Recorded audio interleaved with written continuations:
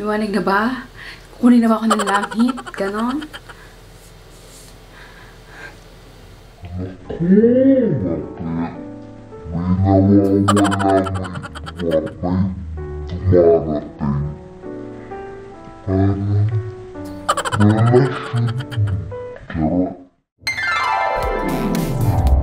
Hi guys! Welcome back to my channel. In today's video, I'm going to show you my night skincare routine. So as you can see, naka-ready na ang aking hair.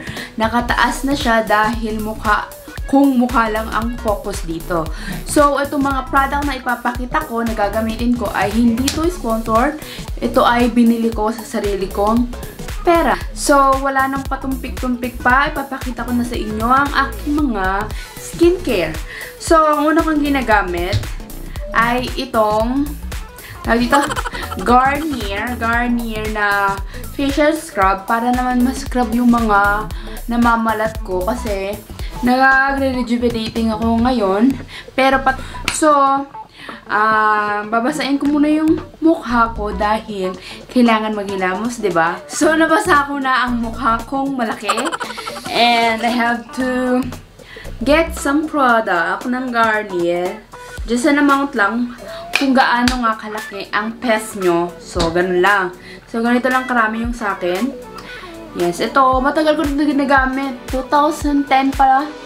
Yes, 2010 pa. Ito na yung ginagamit ko pang scrub. Kasi, feeling ko, lalo na pag ginababad ko siya within 30 minutes or 20 minutes, ang sarap sa pakiramdam. Iba yung sa umaga. Kung hindi nyo pa napapanood yung morning skincare routine ko, please watch.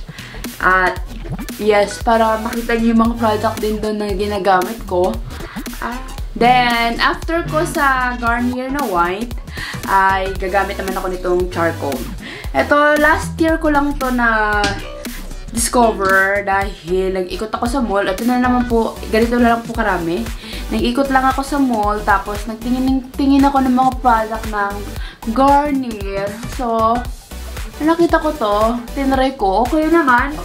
Dahil maganda naman yung result sa akin. Ayun o, ang lamig niya sa mukha. And yes, tapos na ako sa Garnier na white and itong charcoal ng Garnier. Yes, next na po ay ang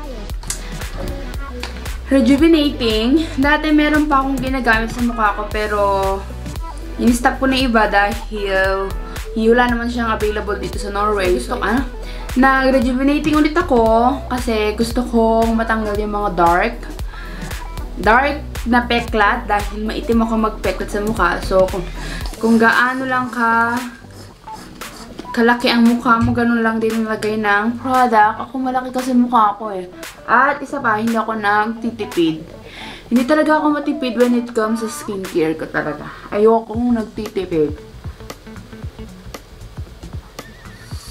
And yes, tapos na ako sa rejuvenating.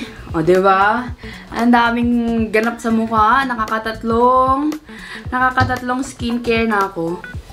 So, itong after nung tatlo, ito namang ultra hydrating ng Rix. Kasi, ewan ko, hilig ko na talaga mag-mix. Mag-try ng kung ano-ano. And then, okay naman yung side effect niya sa akin. Okay naman yung resulta. So, bakit hindi ko ipagpatuloy kung okay yung resulta, di ba? So, kailangan ko muna magpunas, no?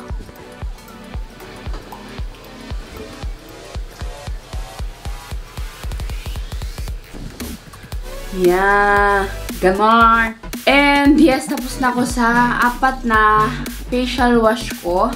2 scrub at saka 2 facial foam. And after ng mahaba-habang hilamusa na marami-raming facial wash, at magto-toner naman ako using this rejuvenating toner. So, inaubos ko na lang to dahil konti na lang. Dahil palapit na akong matapos mamalat, dito na lang sa chin area, sa ilalim ng neck, at sa konting part pa dito. So, toner muna. Toner ko ay ang Rix Rejuvenating.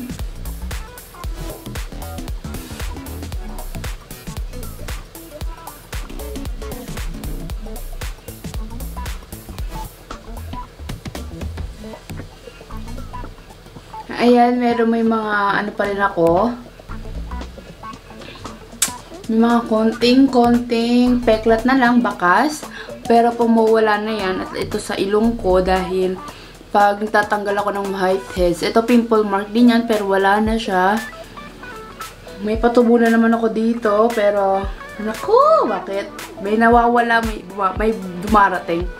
Parang relasyon mo. Charot.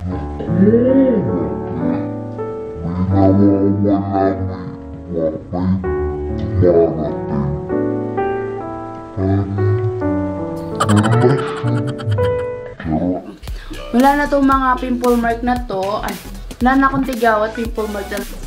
Maglalagay lang ako ng serum ng rejuvenating dahil sa mga peklat ko. Pero tututuka ang lalagyan ko lang yung mga peklat ko.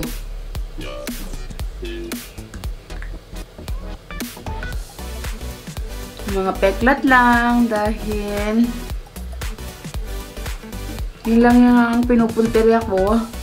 Hindi ko na dinadamihan kasi baka matulad na naman dati na parang nasunog. So, kinakontian ko lang siya ngayon. Damp lang talaga. Ayan. Yung mga ano lang, peklat lang. Medyo, kaya siya namumula kasi nga mahapdi siya. So, kailangan ko siyang patuyuin. Ganun talaga, at is ganda. Gusto mo yan, diba?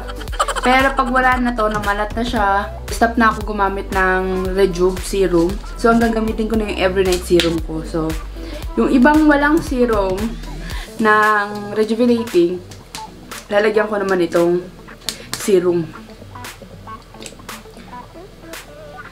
Sa mga part na hindi ko nilagyan ng rejuvenating serum. Lalo na dito sa eye area. Dahil dyan ang fine lines. At sa bandang ilong.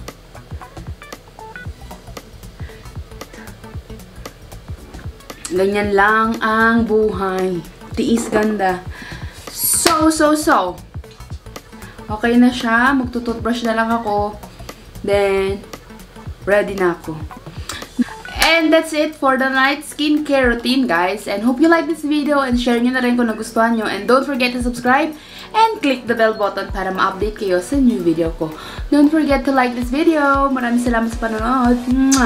Abisala. Bye-bye.